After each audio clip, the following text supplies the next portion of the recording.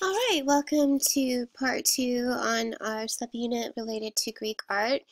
In this video, we're going to be looking at archaic Greek sculpture. And so we looked at some of these during class and compared and contrasted the Koros figures to the eventually what you'll see in part 3, the classical and late classical sculptures of the Greeks. So this is one of the earliest examples of life-size statuary. The subject is a Koros, K-O-R-O-U-S, which means youth. And the plural form of that would be K-O-U-R-O-I. In both Egypt and Greece, the figure is rigidly frontal with the left foot advanced slightly. The arms are held beside the body with the fist clenched. Body is portrayed as youthful and idealized. So these are very similar to some of the Old Kingdom sculptures we saw of pharaohs. That kind of idealized, lean body, yet stylized, and that sort of rigidness and stiffness. And again, the Egyptians and Greeks were probably trading with each other, so it makes sense that they would exchange ideas. This particular type of statue is used as a funerary statue, replacing craters, those vases like we just looked at when we were looking at Greek vase painting, as funerary markers. They would often use craters and Greek vases as grave markers, and now they're switching to using these life-size statues. Despite similarities to the Egyptian prototype, the Greek version does have some striking differences. The artist has liberated the figure from the stone block, so it's more carved out, whereas the Egyptians left more of the stone. This helps intensify the motion of the figure rather than the stability. The male Koros figures are nude compared to the Egyptian figure that would have always been clothed. And so again, that's a pretty new concept, this idea of the nude body is something that the Greeks really saw beauty and perfection in. And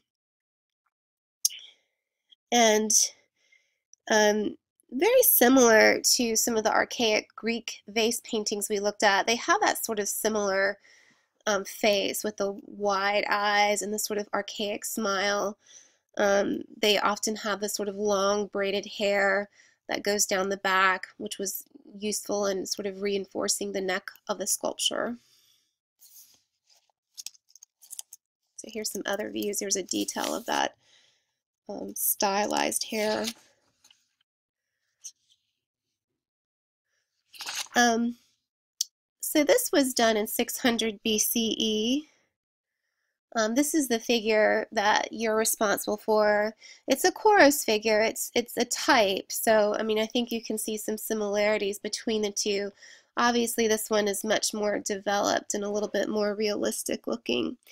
So some questions I want you to think about. Why did the Greeks artists render the male form in the nude?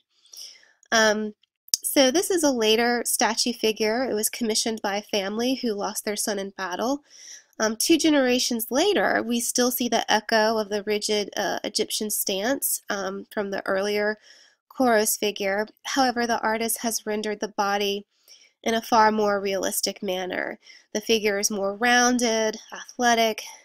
This evolution to a more naturalistic style suggests the artist is sculpting from observation by actually looking and studying the actual human form. The rigid pose, wig-like hair, and archaic smile still echo the earliest Koros figures.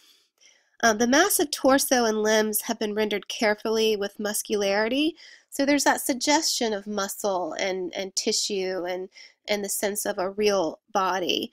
And this also is emphasizing this idea of heroic strength, which I think is one of the reasons why Greek artists sort of rendered the male in nude form, to kind of have that heroic ideal. And so the artist is trying to depict the perfect male body. So here's an evolution where we can see the influence of the Egyptians. This should be familiar. Menkora and his wife, that very rigid stance, the feet, striding forward. Here is the earlier chorus figure. You can see that most of the stone has been removed. He's nude. He doesn't, have the accoutrements or clothing.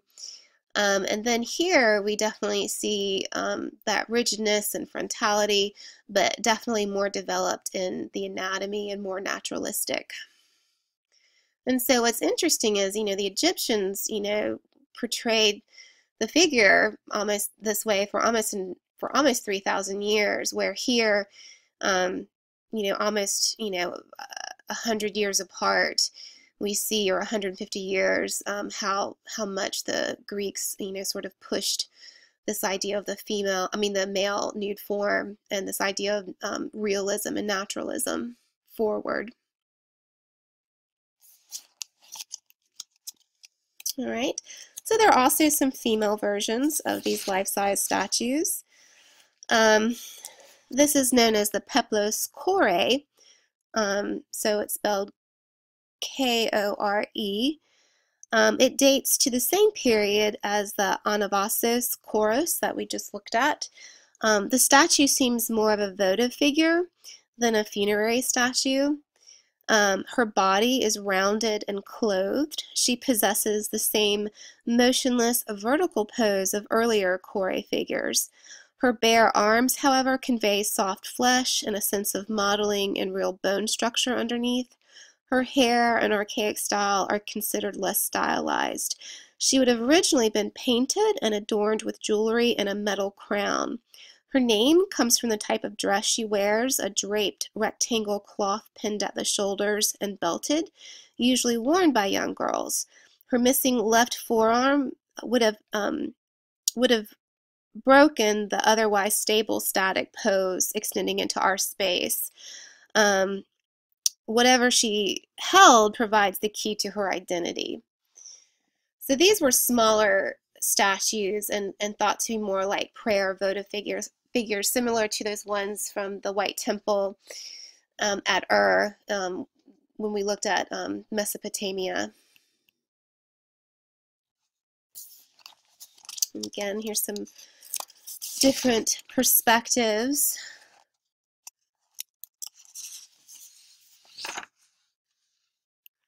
And here's what it probably would have looked like if it was painted. Today we are accustomed to viewing Greek sculpture as bright, white, clean, and sort of fresh marble. And that's sort of what we think of when we imagine the sort of Greek art. And yet we have known since the end of the 18th century that the Greeks painted their sculptures in bright colors and adorned them with metal jewelry. The red garment she wears, again, would have been called a peplos, and it is from this item of clothing that she gains her modern-day name. And here, with it painted, we see that her peplos is decorated with green and white pattern bands, and its edges with this sort of green trimming. It is constructed from a large sheet, the peplos, again, sheet of cloth pinned at the shoulders and gathered at the waist by a belt. By the 5th century BCE, wearing a peplos had fallen out of fashion. It may even have looked slightly and deliberately out of date when the Peplos Kore donned it in the 6th century. This leads to interpretations from art historians that the statue is actually depicting a goddess rather than a mortal woman. So you can see how really different this is. When we think of classical and, this is what comes to mind, but this is what they actually looked like, and they're sort of the opposite of what I think of in terms of classical. The colors are very bright, a little garish, but this is what how they originally looked.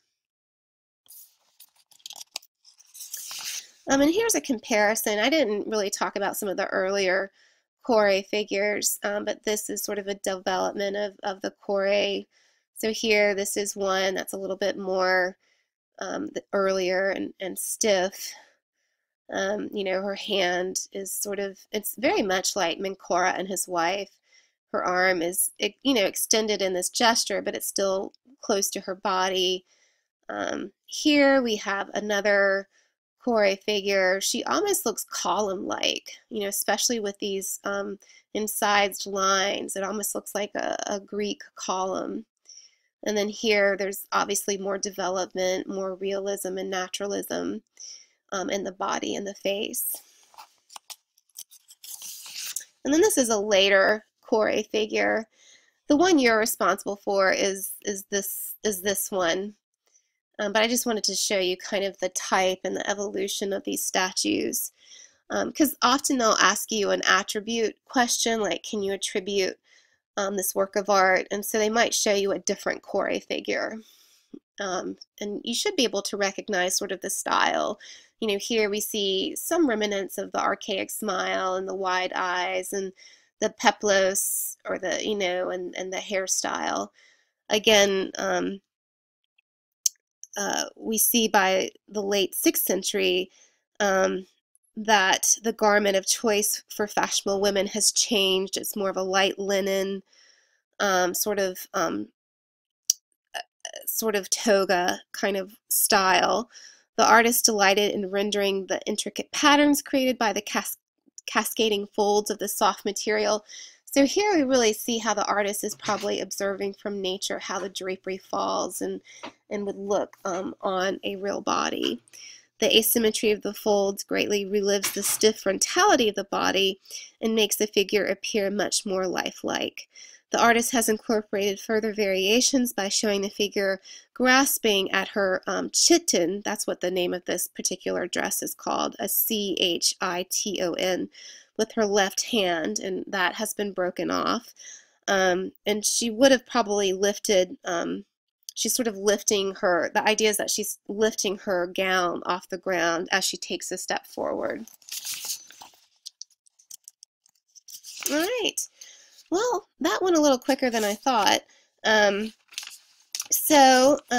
our next segment, we're going to be looking at Greek architecture. So we're going to be looking at Greek temples and really studying Greek architecture. There's a lot of vocabulary related to that you need to know.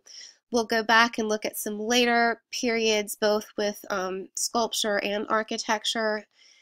And anyway, I hope you're enjoying Greek art. It's one of my favorites. Please be sure that you read the textbook as well that you were assigned on Monday, and we will have a quiz on the archaic period. So anything is up for grabs on this PowerPoint and anything related to the archaic period in your textbook. All right, have a good weekend. Stay tuned for part 3.